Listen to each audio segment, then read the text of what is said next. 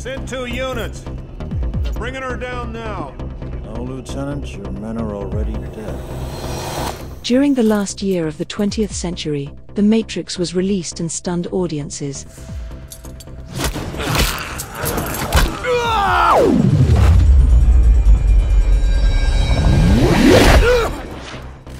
It followed the concept that our reality was in fact a simulation, called the Matrix, and our lives played out like a dream, while machines harvested us for energy in the real world. The film was beautifully executed and a cinematography and special effects masterpiece. The leading female in the film was Trinity, played by Carrie-Anne Moss. Trinity is a computer programmer and a hacker who has escaped from the Matrix. Her abilities are extraordinary, and she is called to assist Neo in his transition into the real world. From automatic weapons to martial arts, and even flying a helicopter, Trinity excels in almost everything.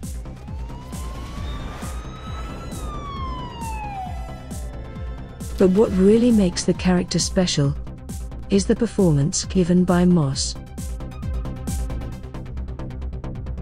Trinity becomes close with Neo, and is told by the Oracle, a prophet in the Matrix, that she would fall in love with him.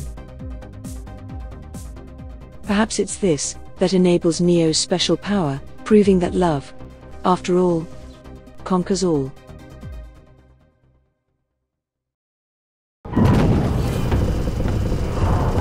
Starbuck, Galactica, what do you hear? What? Morning, Starbuck, what do you hear? Nothing but the rain! Grab your gun and bring the cat in. Aye, aye, sir! Coming home! Battlestar Galactica first appeared on our televisions in 1978, Enemy closing, 30 microns. and was pretty much male-dominated. The concept, however, was quite original. Despite looking a little familiar to the blockbuster space opera that appeared in cinemas the previous year.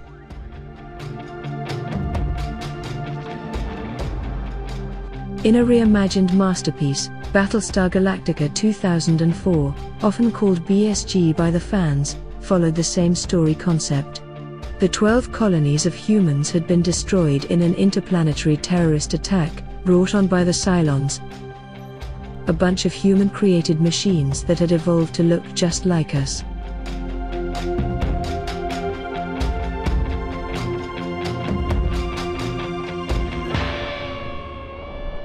The only surviving humans with any chance of escape were those left on a few hundred starships scattered around the colonies.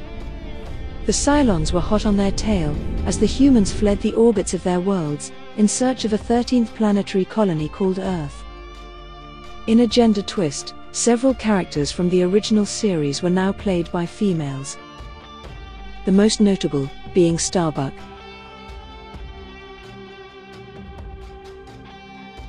While many fans and critics were not sure about Starbuck being female at first, the character, played by Katae Sackhoff, soon became the most loved, and the reason why many people were tuning in.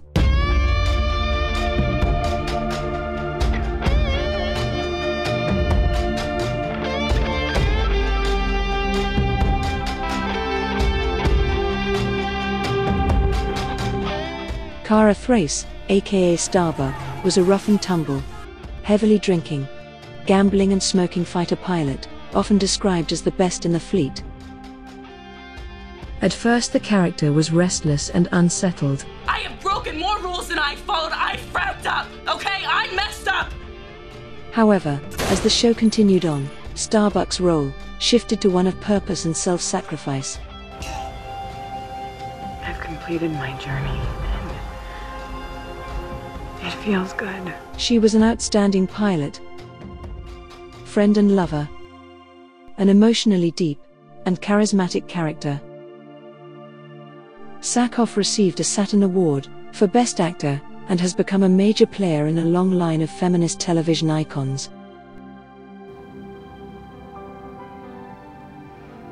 You know, everyone I know is fighting to get back what they had. I'm fighting because I don't know how to do anything else.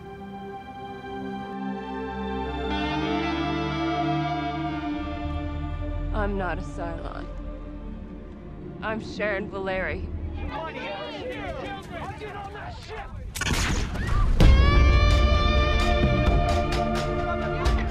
Another male character from the original that was replaced by a female was none other than Boomer, also called Athena and Cylon Number 8. Number 8 was a sleeper Cylon model that was working on the Galactica as Sharon Valeri, a Raptor pilot. I'm gonna catch Helfer in the LSO, but it wasn't entirely my fault, Chief. Primary gimbal's acting up again. Oh, it's the gimbal's fault again. At first, she didn't know she was a Cylon, The gimbal is broken. Sure. but soon finds out when she meets many copies of herself on board a Cylon ship. As her inner Cylon begins to wake, Boomer participates in acts of sabotage and eventually tries to kill Commander Adama.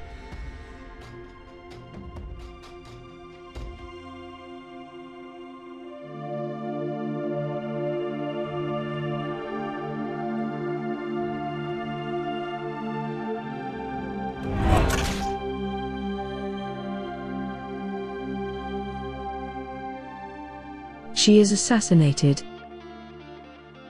After downloading her consciousness to a new Model 8, she continues her life on the Cylon base ship. What do you want from me, Hilo? She's a Cylon. Meanwhile, another Sharon has fallen in love with Captain Halo. When she returns to the Galactica, the fleet are now aware she is a Cylon. However, she proves loyal to the humans, and eventually mothers the first human-Cylon hybrid child.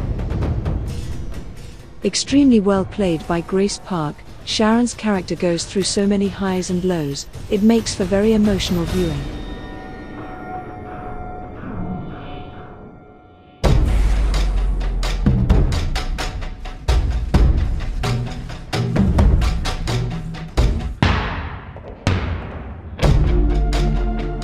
One of the first characters we meet is Cylon Model Number 6, played by Tricia Helfer.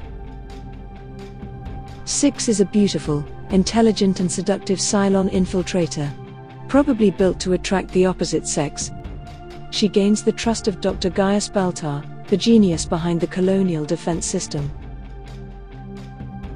From there, she is able to infiltrate the system and allow the invading Cylons to launch an attack against the now defenseless 12 planets of the colonies. What exactly are you saying? Humanity's children are returning home today. The humans are practically wiped out in the attack.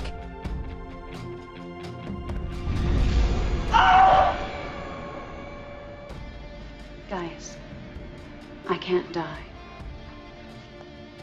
When this body's destroyed, my memory, my consciousness will be transmitted to a new one. There are 12 models. I'm number 6. 6 is killed in an atomic explosion, but manages to protect Baltar from the blast by shielding him. Caprica 6 is also a recurring vision, frequently seen by Baltar. Her presence as this apparition is an important tool in steering the narrative, bringing some intriguing interactions between the characters. If it wasn't for you. But I'm just in your head, Gaius. They don't know about me or us or our life together. How romantic. You hear me? I will use every cannon, every bomb, every bullet, every weapon I have down to my own eye teeth to end you. I swear it! I'm coming for all of you! While there are many other strong female characters appearing in Battlestar Galactica, maybe one of the strongest, yet most vulnerable, is Laura Roslin, played by Mary McDonnell. Just prior to the Cylon attack on the colonies, Roslin is the Secretary of Education under President Adar. After a visit to her doctor, she is told she has breast cancer. During the day of the Cylon attack, she is on board Galactica. Because the president and almost all of his cabinet is annihilated in the strike, Laura is the highest-ranking government official, 43rd in line to the presidency. She is sworn in as president of the 12 colonies and becomes a major character in the series. Laura's journey begins in conflict with Admiral Adama, but as the show progresses, their relationship deepens and eventually blossoms into one of mutual respect and admiration for one another. Laura struggles with her illness, political opposition, finding Earth.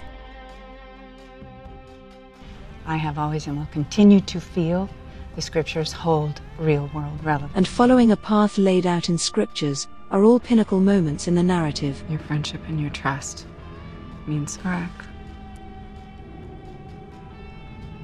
Clearly, my friendship and trust mean frack. And I don't really care if you have to spend the night on your knees praying or just on your knees. I want a name. I want to know who's responsible for these lies. Like many characters in the show, the heavy weight of conflict and struggle is testament to extremely well-written characters and masterful performances. Oh my God, that's Ellen Tigh. Bill. How many dead chicks are out there? Ellen Tigh. I can't tell you how happy I am to see you. Aren't you going to help a lady down off this thing?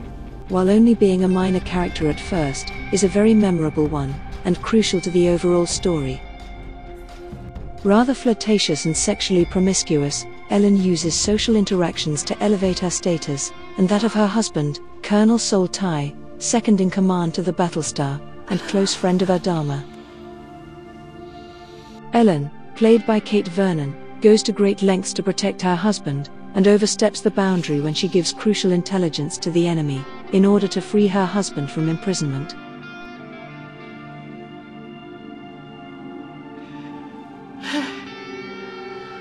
You've always been there for me when I need you. In one of the most emotionally powerful scenes of the series, Sol is forced to deal with the situation before the Resistance discovers her betrayal.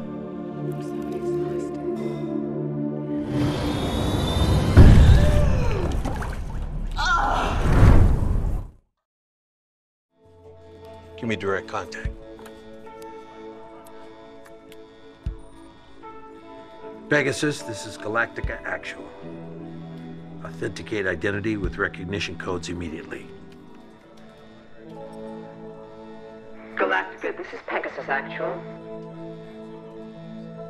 Madonna, is that you? Admiral Cain. As Galactica and the fleet continue to run from the pursuing Cylons, they come into contact with another Battlestar.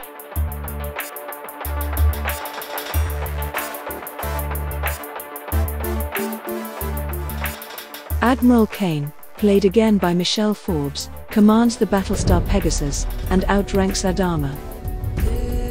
She immediately takes over, and a conflict between the two battleships emerges. You are making such a mistake.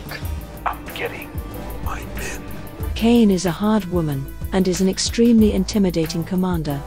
Many of her crew follow out her orders in fear, but at the same time, out of great respect and loyalty. Adama has taken us over the line. He's left me with no choice to launch the Alert Vipers. After a crucial joint mission, both leaders plan to have each other assassinated at the end, which makes for some nail-biting storytelling. You just sat there, listening to us, pretending to be our friend.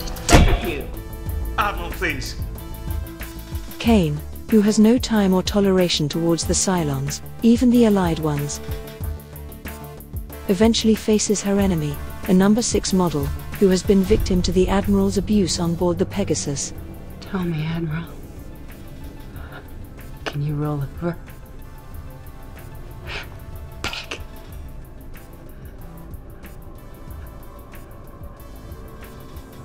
Frack you.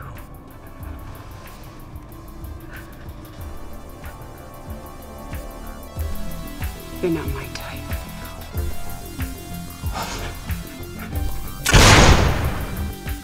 I don't need your pity. You haven't got my pity. Listen, you are fine. You're fine with the dead guys. It's the living ones you can't deal with. Battlestar Galactica captivated audiences all over the world. Its gender swapping of main character roles impacted the plot, and gave emotional weight to certain relationships between characters. It proves that when good reasons are given for turning previous male roles into females, instead of just doing it without purpose, and simply to highlight an agenda, a series can be elevated to another level. Just get it over with, you fracking coward. Galactica, more than many other sci-fi series, has explored in great detail the human element. While a new reimagined version is being planned, one can only hope it will be given as much thought and emotional gravity as this superbly constructed television series had. So say we all. So say we all.